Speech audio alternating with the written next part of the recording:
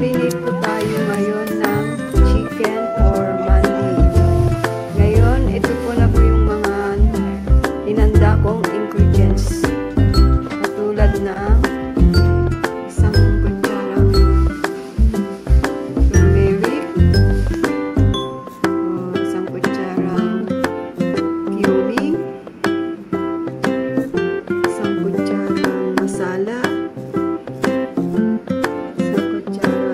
paminta, isang kutsarang asin, tsaka isang kutsarang bawang. Tapos, ito po yung mga ibang ingredients. Katulad ng oil, soy sauce, vinegar,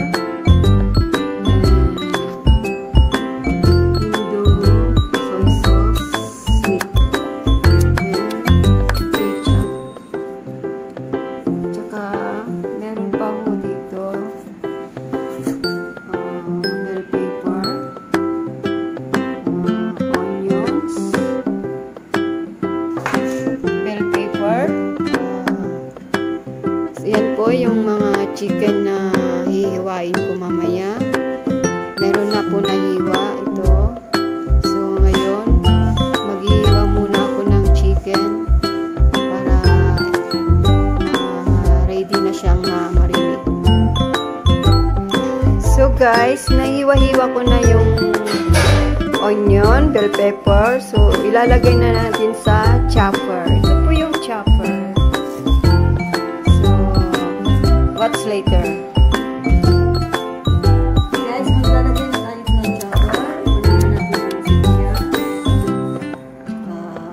bell pepper,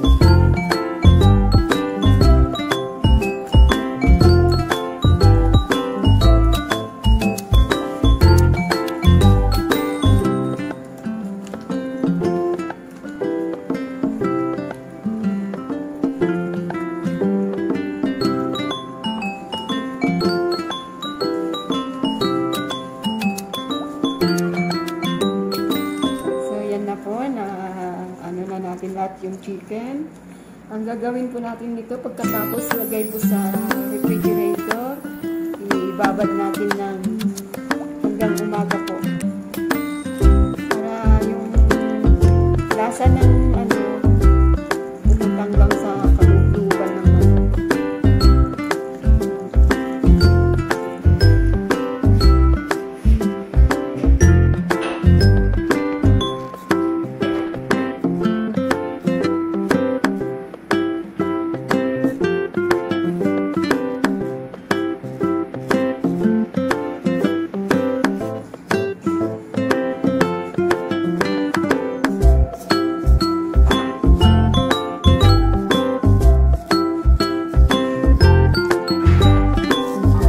Guys, gagawa tayo ng sauce para sa rice. Ito po yung mga ingredients. So guys, ito po yung mga ingredients para sa sauce ng gagawing rice na mandi. Sibuyas, kamatis, bell pepper, green and red, sili, garlic, butter, lemon na itim, tomato paste, black pepper, cumin, masala, salt, turmeric, soy sauce,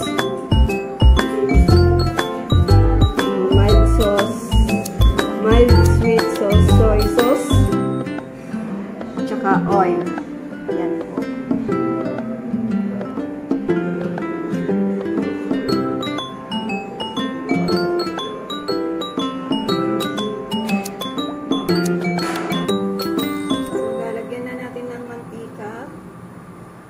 Medyo damihan natin kasi rice po ang nilutong. Pang rice po.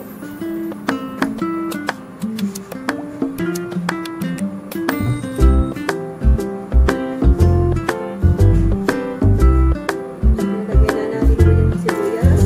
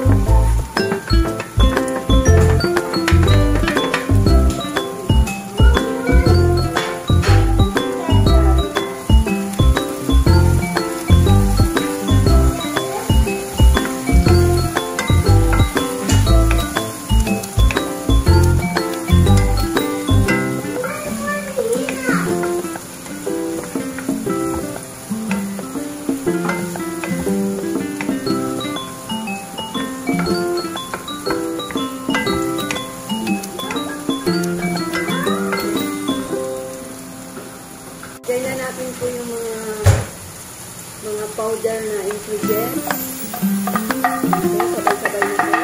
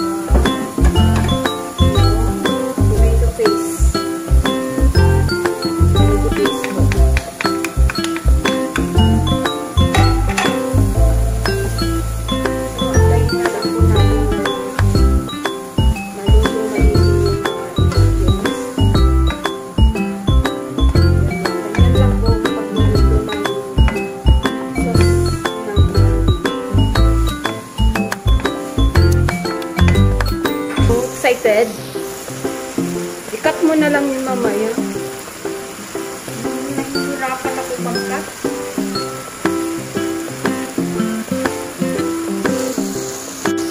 So, nilagay na po yung lemon.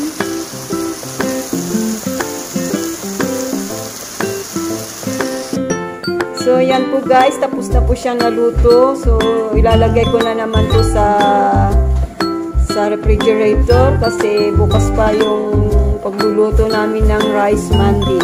So, abangan nyo na lang po.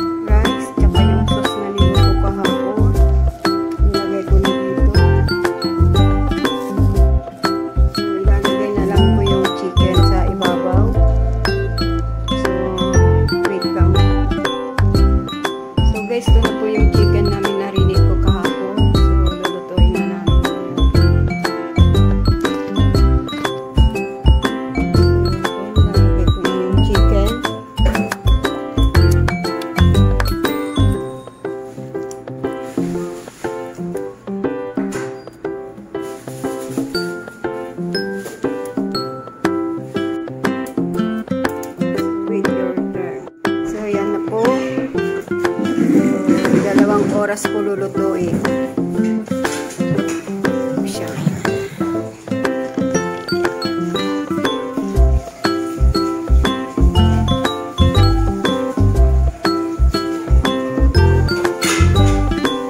Guys, nag-boil ako ng itlog para sa mandhi.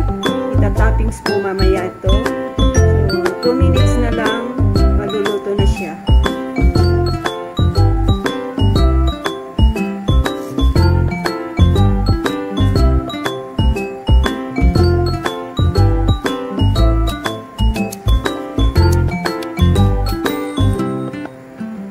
Guys, ito po yung mga ginawa ko na pang toppings mamaya sa rice.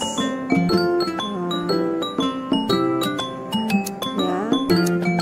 So, mamaya po ay magluluto pa kami ng rice for mandhi. So,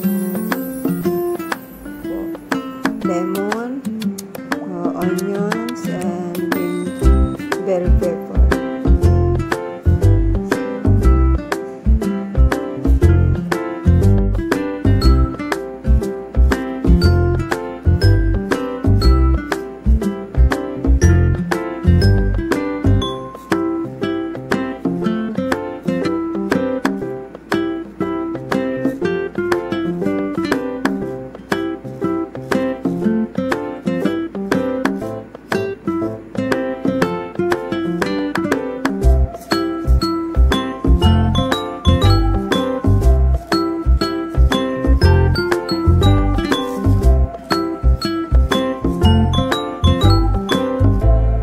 Guys, luto na po yung chicken. So, ililipat na natin po sa malaking tray.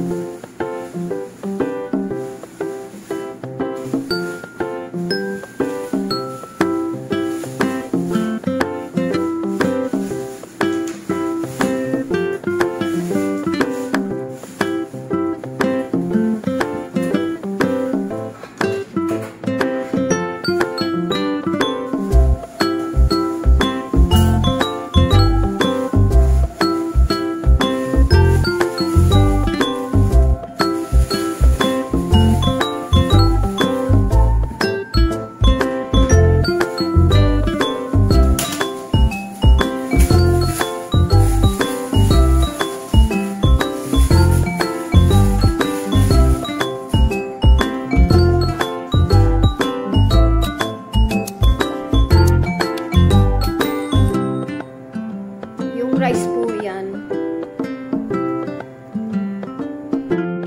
Ito na po yung rice. Luto na po siya. So, lilipat na natin sa hapida. Hapida pong tawag dito.